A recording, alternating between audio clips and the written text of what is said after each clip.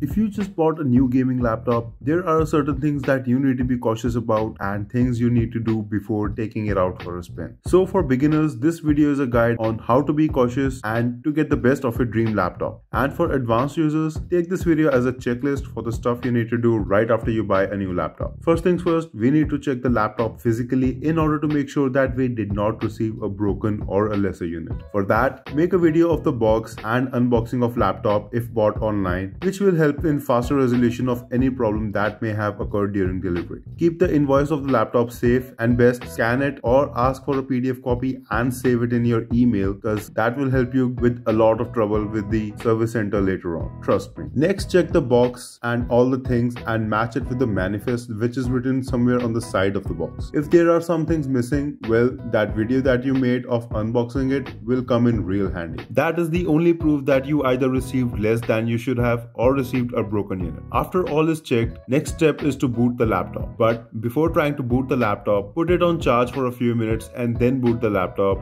as the battery may have drained and you might go into shock that the laptop doesn't work. So charge it up a bit, keep it plugged in and go towards setting up your Windows for the first time. Now after you are on the desktop while being connected to the internet, the most important thing to check is the activation of the Windows. Press Windows plus R and type in CMD and press enter. Once you are on the command line, type this command and hit enter. After a few seconds, you will see a dialog box. If the box says that the machine is permanently activated, it means that the copy of the Windows is genuine. But if it says anything else like this, it means that the laptop's Windows is not genuine. This is important to detect any issues with Windows activation beforehand in case you bought a second-hand laptop or if you bought it from any unauthorized person claiming it has the latest genuine Windows. Next, check the specifications of the laptop thoroughly, because you may have been scammed by giving lower spec laptop after promising a higher one. We can check general specifications by opening the task manager and see the CPU, GPU, RAM, hard drive or SSD, Wi-Fi and Bluetooth version. If you need to dig in deeper, it can be done using the software CPU-Z or run this command in run dialog box, and this will tell you the smallest details of your particular laptop.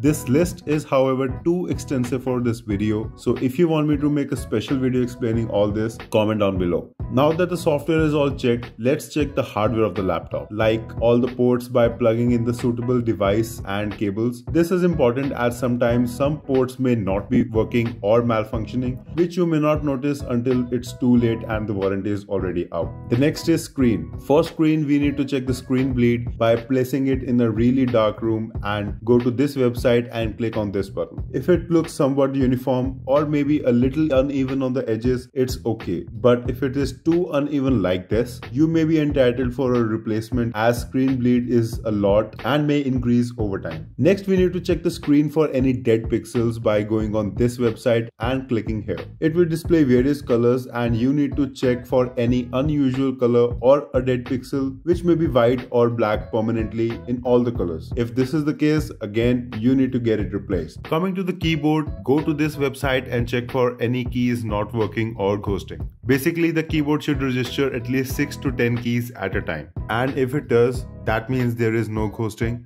But if it does not register as much keys, that means there is ghosting, and back to the service center we go for replacement. Next, we check the trackpad if it is fully clickable and supports all the multi-gestures. Check the speakers by playing any song. However, this test will only tell if the speakers work or not. Sound quality may vary from laptop to laptop. Now, if it is all good, well, congrats, you have a very good working hardware.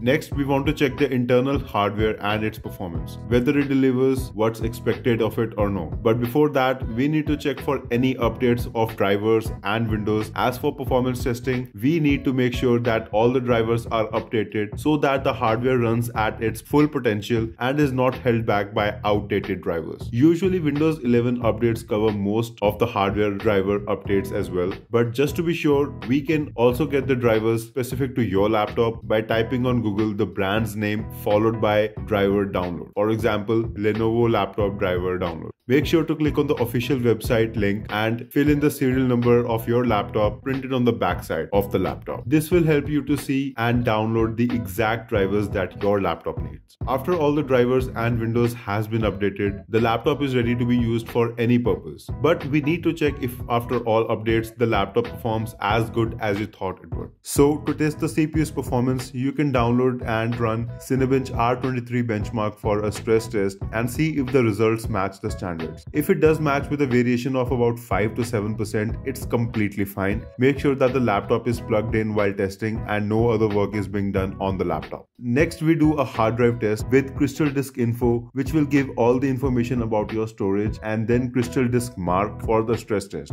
Again, check with the hardware standards online and compare. Now is the final test, the real life application of the laptop. That is the game test. Assuming that since you got a gaming laptop, you must own one AAA title. But before running it, make sure that you have a FPS and temperatures monitoring software like MSI Afterburner, which is free and easily available online. After installing it, just run the game and check if the FPS, temperatures, and hardware usage matches the benchmarks available online for the same game. A variation of 5 to 10% is ignorable, as the test conditions like room temperature, background task, internet speed, etc. may vary.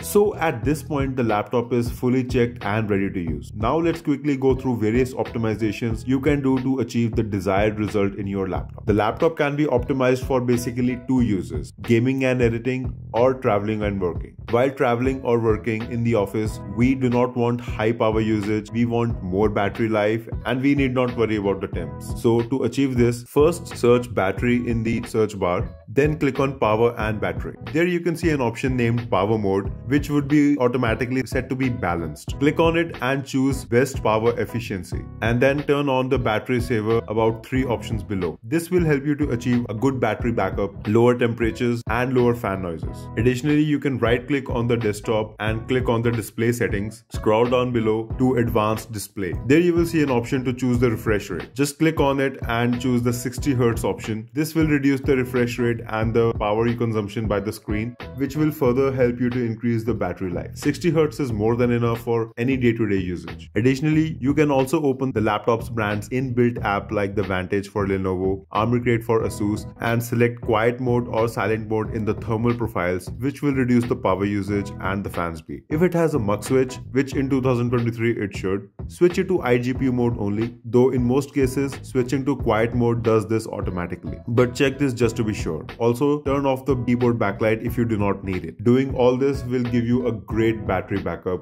from any laptop. Now, while gaming or doing any power hungry task, we need to do the exact opposite and go to power options and choose maximum performance. Go to display settings and choose the highest refresh rate that you can, which may be 240 Hz, 165, 144 or 120 Hz depending upon your laptop. Go to inbuilt performance optimization software and switch to maximum performance in thermal mode, which will use the maximum resources of the laptop. Turn on GPU overclock if you have the option. Turn on DGPU mode only in the mux switch setting, which will give a massive boost in the game FPS. Turn on overdrive mode, which will reduce the screen latency, which is really good for esport games. Also, if you have an option, turn on auto HDR, which will help you to improve the screen resolution and the crispness. Doing all this will help you to achieve the desired results from your laptop, be it maximum battery or maximum performance. If you found this guide helpful, please like and subscribe for more guides and laptop reviews. Thank you.